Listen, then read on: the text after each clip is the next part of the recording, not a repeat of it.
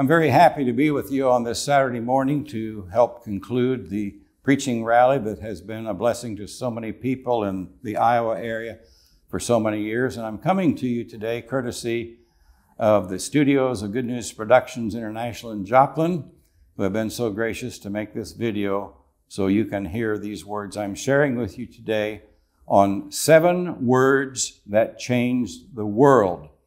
Our text is from the book of Habakkuk, sometimes pronounced Habakkuk, and it's chapter 2, verse 4, which says, "The just shall live by his faith." Now, let me tell you a little story about when I was 12 years of age.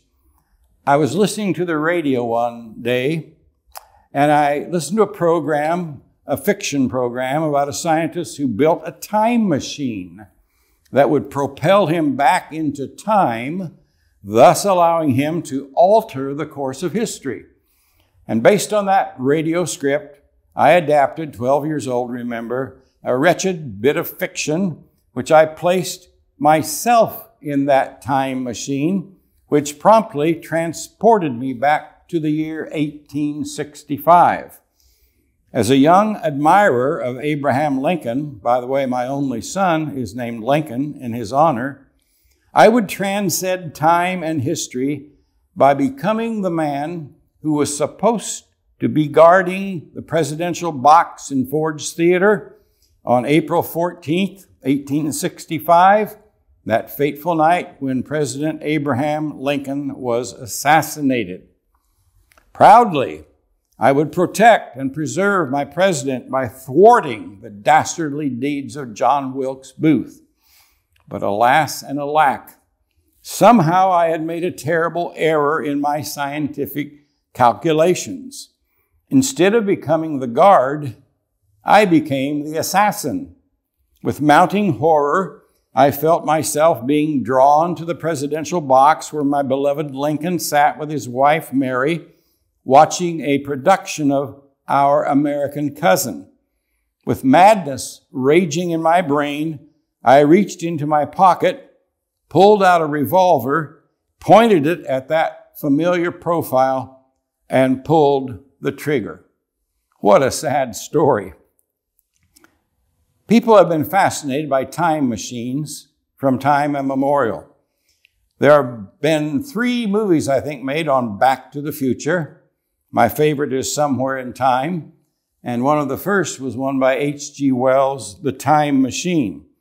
So I'm going to ask you this morning to join me in another time machine of sorts. I promise you this journey will be much more pleasant than the one when I was 12 years old. We are going to set the dial for 606 BC. And as we step out of our marvelous machine, we find ourselves in the Middle East, in the ancient land of Judah. A grizzled old prophet is speaking to a large group of people. He is informing them of an impending horror. They are going to be taken as prisoners to Babylon. A friendly bystander tells us the prophet's name, Habakkuk. Certainly not your everyday name, even in those times. Habakkuk, we discover, means one who embraces or clings. From the look on his face, we can see that here is a man determined to cling to God no matter what happens to his beloved nation.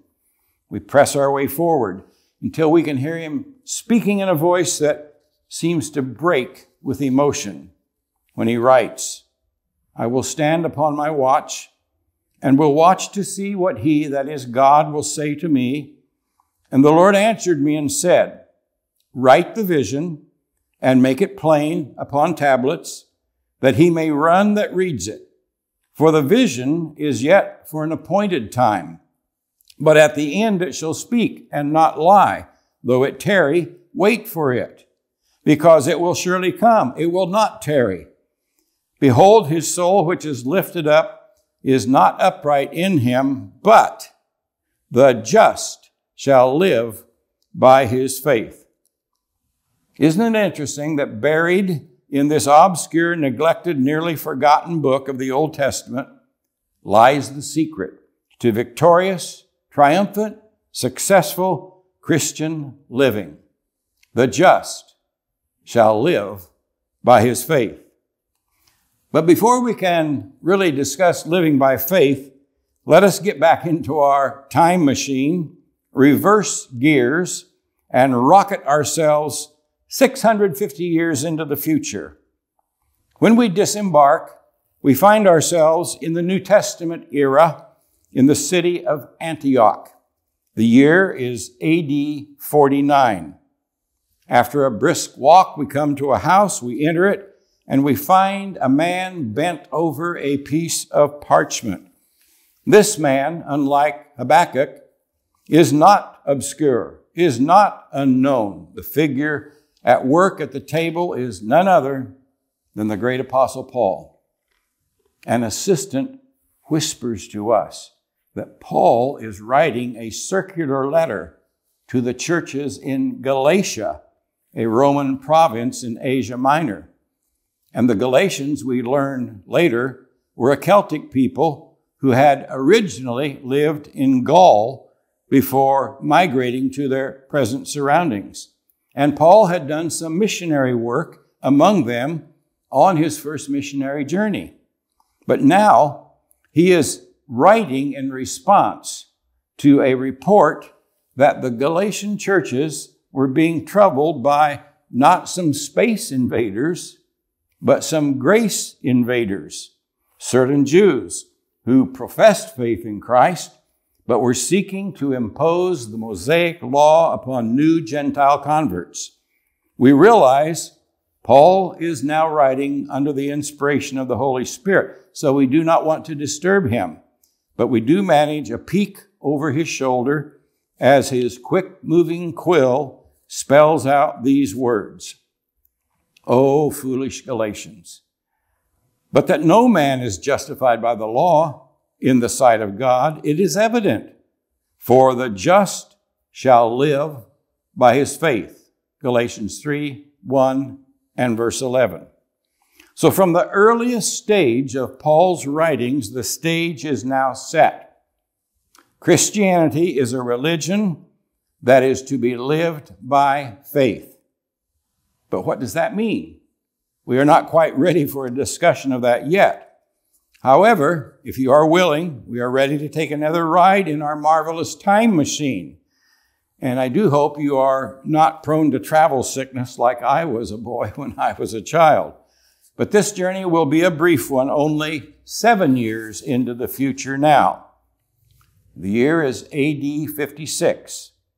And the city is the magnificent Mediterranean metropolis of Corinth.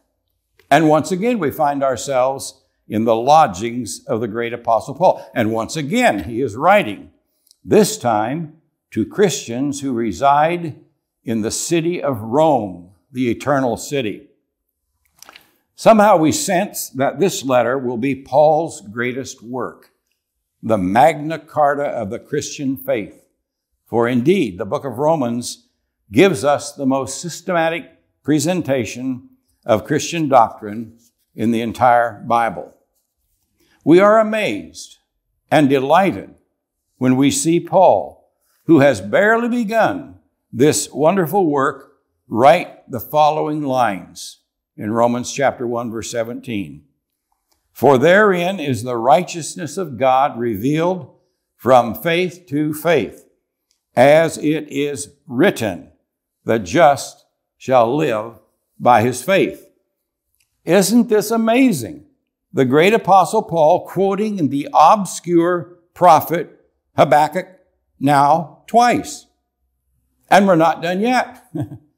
A quick spin of the dial in our time machine takes us to the year AD 69. And suddenly we find ourselves in the presence of the writer of Hebrews. No one knows who wrote Hebrews. The standard answer has been only God knows. Some think it was Paul. Some think it was Barnabas. Some think it was Apostle. But whoever he was and wherever he was when he wrote this letter, he is writing to a group of very discouraged Christians, converted Hebrews, who because of persecution are now actually contemplating and thinking about abandoning their new Christian faith and returning to life under the Mosaic law. So with bold strokes, the author of Hebrews writes, "Do not cast away your confidence, for yet a little while, and he who is coming will come and will not tarry. Now the just shall live by his faith. But if anyone draws back, my soul has no pleasure in him." That's in your Bible, Hebrews chapter 10, verses 35, 37 through 38. Now, can you stand 2 more trips? They are really long ones, but they're very necessary excursions into understanding what it means to live by faith. So from AD 62, we are going to go all the way to AD 1512. When we get out of our marvelous time machine, we find an emaciated 27-year-old priest sitting in his cold and lonely tower cell in a monastery known as the Black Cloister. We are now in Wittenberg, Germany. The young man is weary of trying to gain favor with God by works. And today, this man has chosen to read Paul's letter to the Romans. And he is barely into the epistle when he comes across the words that seem to actually glow in the gloom of his cell. For in it, the righteousness of God is revealed from faith to faith, as it is written, the just shall live by his faith. Martin Luther could barely believe what he had just read. Faith, that is how he should live. By faith. Oh, how very, very simple. And Martin Luther would never be the same, and nor would Germany, or Europe, or America, indeed, the entire world. One more final trip in our time machine, and I would think by this time it's due for an oil change, don't you? This time we are going to go back to the future. And the time is now, April 6th, AD 2024, in the state of Iowa, in the city of Ottumwa. A man, a woman, a boy, a girl, sits in church, Christ Church at River Road, and hears a preacher quote Habakkuk 2:4, and then 3 more quotations from the New Testament. And you've already heard them. Galatians 3:11, Romans 1:17, Hebrews 10:38. And then the worshiper, and it might be you, hears a voice asking this question: do you know what it means to live by faith? And are you living by faith? It's not the voice of a prophet. It's not the voice of an apostle. It's not the voice of a monk. It is the voice of your own conscience. You see, the Christian life is faith from beginning to end. Paul asked the Galatians in Galatians 3 and verse 2, did you receive the Spirit by the works of the law or by the hearing of faith? Well, it was by faith, naturally, because faith comes by hearing, and hearing by the word of God, Romans 10, verse 17.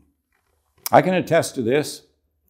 In this great state of Iowa, on June 22nd, 1958, at Pine Lake Bible Camp near Eldora, Iowa, is when I gave my life to Christ. I stood on the shores of Pine Lake and said, I believe that Jesus is the Christ, the Son of the living God. Because I'd heard the word of God all my life, first of all from my father, Dale V. Knowles, and many other stalwarts of the faith, some of them whose names you will recognize this morning: Donald G. Hunt, Archie Word, Jerry Weller, Leif Culver, and many, many others who preached that the Christian life is, as Paul said, from faith to faith, from beginning to end. And so it was that by the grace of God, I was saved by faith, because the Bible says, for by grace you have been saved through faith. By the grace of God, someday I will die in faith, because the Bible speaks of others who said these all died in faith. And precious in the sight of the Lord is the death of his saints. And that's the way I want to die. In other words, we enter this Christian life by faith, and we exit this Christian life by faith. But what comes in between being saved by faith and dying in the faith? Surely it's not just existing, but rather we should be exulting and experiencing and enjoying the Christian life. All this is to say, we need to live by faith. At the end of World War I, 1918, James Wells wrote this song, and it's familiar to many of you. I care not today what tomorrow may bring, if shadows or sunshine or rain. The Lord I know ruleth o'er everything, so all of my worries are vain. Living by faith in Jesus above, trusting, confiding in his great love, from all harm safe in his sheltering arms. I'm living by faith and feel no alarms. After the fall of Berlin in 1945, the body of an old Jewish man was found in a bombed-out basement. With a bit of chalk, he had managed to scrawl on the wall these words: I believe in God, even when the sun is not shining. You see, faith is being loyal to God in either fortune or failure. Faith like this is illustrated in the lives of three biblical characters. Although Job, the patriarch Job, lost nearly all his earthly possessions, including his children, he managed to say, the Lord gave and the Lord has taken away. Blessed be the name of the Lord. This man's faith knew no bounds. He said, though God slay me, yet I trust in him.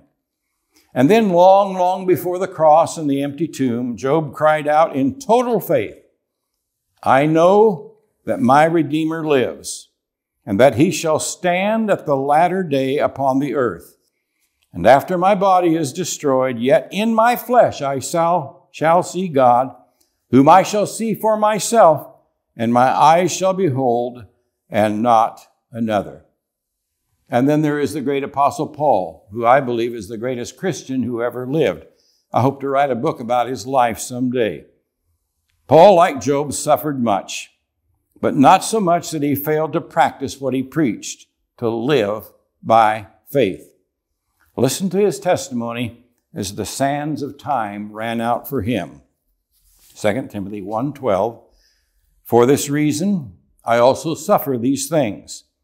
Nevertheless, I'm not ashamed, for I know whom I have believed, and am persuaded that he is able to keep that which I have committed until that day.